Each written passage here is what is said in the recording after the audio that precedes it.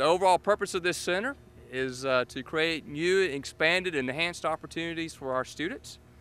and also to assist the state's efforts in recruiting, retaining, and renewal of aviation aerospace industries in the state of Alabama. Specifically in doing that, we look to promote economic development, working with state and industry leaders, strengthen our aviation programs that already exist through the Harvard College of Business, and also integrate by collaboration with other units within the university that are doing work in the field of aviation, things that are going on so that we can create and have a multidisciplinary approach to aviation. Where there's a steering committee or special advisors that have been set up to help guide us. There's some internal folks a part of that, but also we're happy to announce Seth Hammett,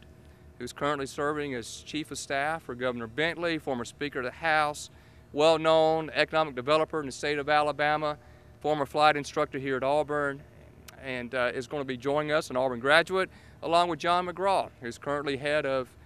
Regulatory Affairs at the National Air Transportation Association, former Deputy Director of Flight Standards District Office, and also a Chairman of the Aviation Management Advisory Board. He is an aerospace engineering graduate here at Auburn University as well. Auburn has been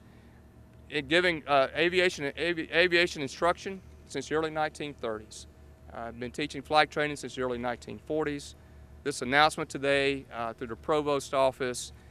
is just a continuation of that strong tradition that will help and grow and nurture these programs that we have here at Auburn.